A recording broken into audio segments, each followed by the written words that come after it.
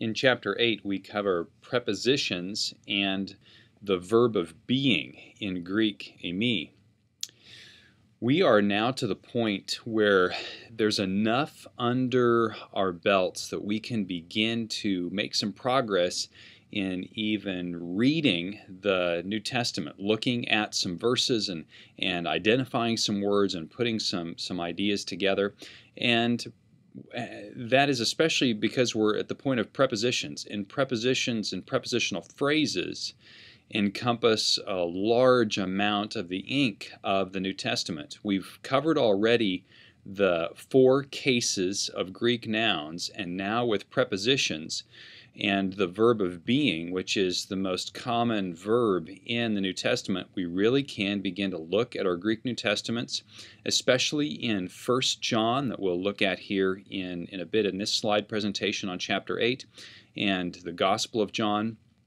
These places especially, we can begin to identify some words and actually do some reading. I encourage you to do that. We'll talk about that more in a few moments. First, some notes on prepositions. English prepositions, words that describe a relationship between 2 other words or 2 other ideas. You remember this perhaps from English grammar class. The word that follows the preposition is the object of the preposition. The preposition and the object of the preposition together are the prepositional phrase.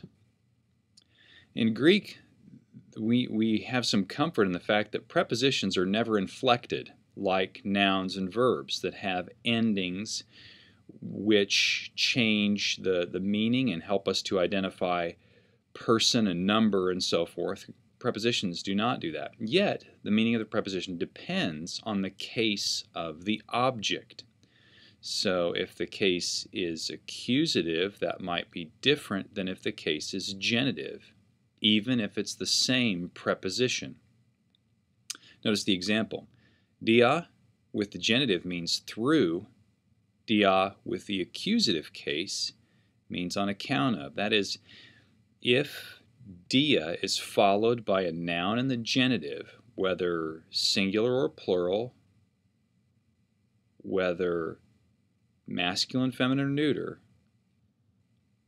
the idea is through. The same with accusative. It doesn't matter singular, plural, or gender. If it's in the accusative, it's on account of. For the next several slides, I want to introduce you to prepositions and a mnemonic framework through which you can hopefully become familiar with them and perhaps even memorize them. If you have your textbook open to page 61, you'll notice that Mounce has a visual graphical display of the prepositions and their spatial orientations and how you can learn them that way. I'm going to produce the same, but I'm going to include a mnemonic, kind of a story. It's a bit silly, but it helps to remember the prepositions and thinking of them as vocabulary. So if you have your textbook open, you can see where I am getting this information, but providing along with it a mnemonic framework for you to learn these prepositions.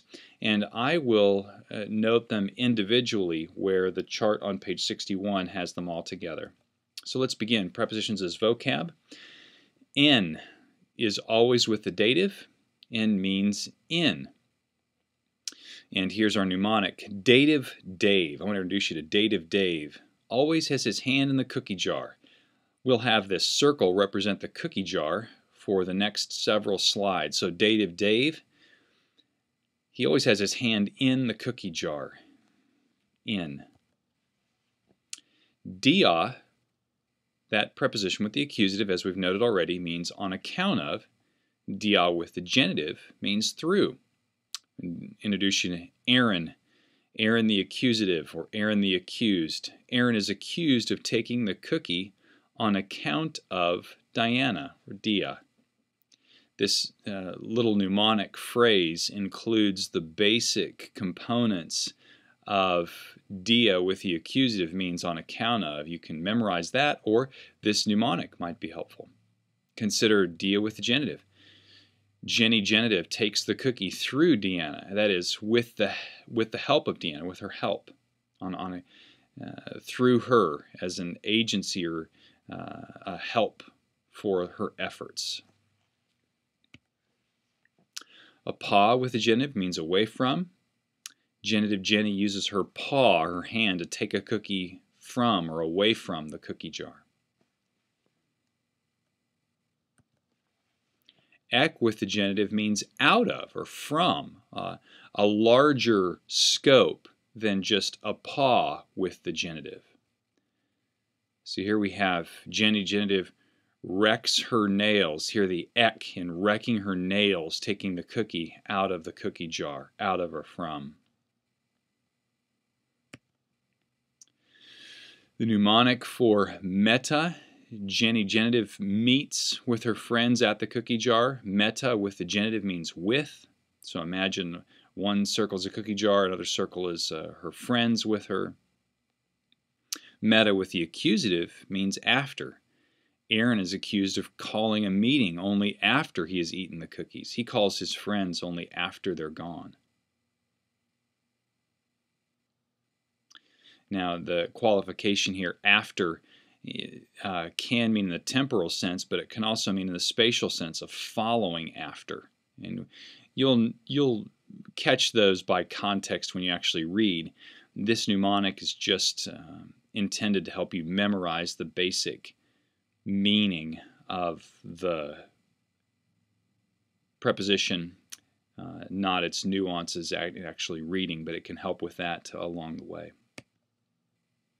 Ace with the accusative means to or into. Aaron would be accused of being an ace if he had enough cookies for his friends to put their hands into the cookie jar. Ace in the accusative, to or into. Pros with the accusative means to, towards, or with. Aaron is sometimes accused of pressing his hand towards the cookie jar with a plan to take all the cookies. Press and pros. To, towards, with in the accusative. Hupa with the genitive means by, with the accusative means under. Jenny genitive thinks she has the upper hand, a paw upper, by standing by the cookie jar. And Aaron is accused of one-upping everyone by having a hand under the cookie jar. Hupa with the accusative under, with the genitive means by. Last slide here with our silly story, but I hope that it provides you just a framework and some traction for learning. Para with the dative means beside or in the presence of. With the accusative means alongside of. So we've got dative Dave standing beside the cookie jar like a cookie piranha. Para, piranha. Dative Dave beside or in the presence of. And Aaron is accused of standing alongside like another piranha. Para, beside, alongside of, in the presence of. Genitive Jenny, however, takes cookies from the cookie jar while the piranhas aren't looking. Para with the genitive means from. This silly little story can help you if you can, or you might want to come up with your own, but have some way of spatial recognition of the prepositions which allow that, but having a unifying framework to kind of know how they go. Along the way, you will have a great deal of enjoyment translating, doing exegesis with prepositions. Many resources are available, and they are just full of theology and can be very helpful for you. Let's think about subjects and verbs for a few moments on our way to thinking about the specific verb of being in Greek, eimi. As we've noted already, Greek nouns and verbs are inflected. The stem is altered by different endings in order to signify person, first, second, third person, I, you, he, she, it, we, you all, they or them. Number, singular or plural. And gender, masculine, feminine, neuter. The endings of words provide all of these nuances. The subject of the verb is identified as part of the verb, may not be written on its own in the sentence. It's implied, it's there, it's translated as a part of that one word, has both the subject and the verb in it. So that brings us to eimi, the verb of being. First singular is eimi, I am. Second singular, you are. Third singular, esten, he, she, it is. And Mounce notes that now would be a good time to learn what we will understand later and spend a good bit of time on, the imperfect ein, he, she, it was. Ein is the past tense idea of esten. Ein in parentheses there, he, she, it was. Esten, he, she, it is. Ein, he, she, it was. Esmen, we are. Este, you all are. Esin, they are. I want to work for just a moment on some translation practice for you. This is exercise 8, page 21 in the workbook, and then we'll look at vocab in just a moment. 2 notes about translating. First, don't be overwhelmed by the length of a sentence. Break it into parts. Break it into grammatical units. We will learn by the end of this class, not this semester but next, that the best way to translate is find the verb first and then go subject and object and qualifying phrases and all the rest. Right now, as we're just taking these first steps into nouns, let's just break the sentence into grammatical parts. Where there's a punctuation mark, put a large line and just try to work with the words that you know within that basic phrase.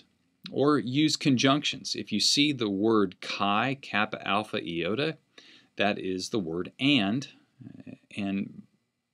make a mark there to break the sentence into a smaller unit, a unit that you can work with. And keep all prepositional phrases together. If you do these few things, just breaking the sentence up into its grammatical units, you'll be able to make good progress. Let's look at what would be number 8 here on exercise 8, page 21.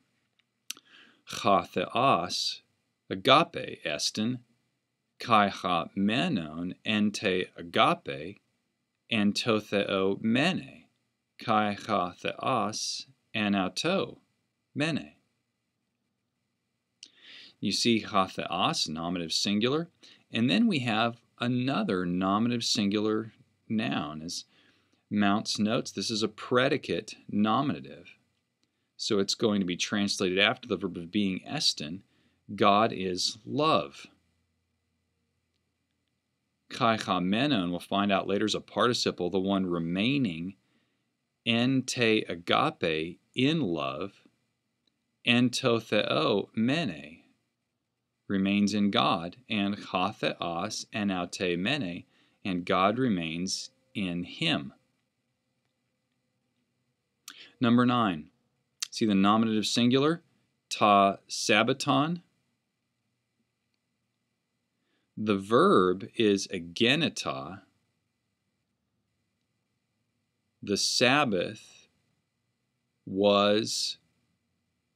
is on account of man, and not man on account of the Sabbath. Dia with the accusative. And you'll notice that ta sabbaton is nominative at the beginning of number 9 here, the initial phrase of Mark 2:27 that we're looking at, and then accusative later. How can it be that way? Well, remember the noun rules. Nominative and accusative, neuter, singular, and plural are the same in the second declension. So nominative, accusative, neuter, singular are the same. Nominative, accusative, neuter, plural are the same in the second declension. So what we've learned so far. And we'll see this to be the case throughout. So keep that in mind, and I think you'll catch on as you review your noun master case ending chart with nominative, genitive, dative, accusative for both singular and plural, masculine, feminine, and neuter. Some vocab. Allah, we've seen already that Allahs, Allah means an other or another. I just put that here as a bridge so they don't get confused. Allah means but yet except. Chimera, hey, chimera. It sounds a bit like come here, come here. You're maybe wanting to hasten someone because this is taking all day. Chimera, day. Thalassa, hey, thalassa. La-sa, you see there, lake and sea. By the way the word sounds, you have lake and sea. Well, keep pressing on. Your vocab and your grammar, again, I suggest 5 days a week, a few minutes in the morning, 15 minutes to half an hour, something like that, or even before breakfast if possible, definitely before lunch. And then in the evening or afternoon, half hour, 45 minutes, and if you do that every day, you will learn Greek.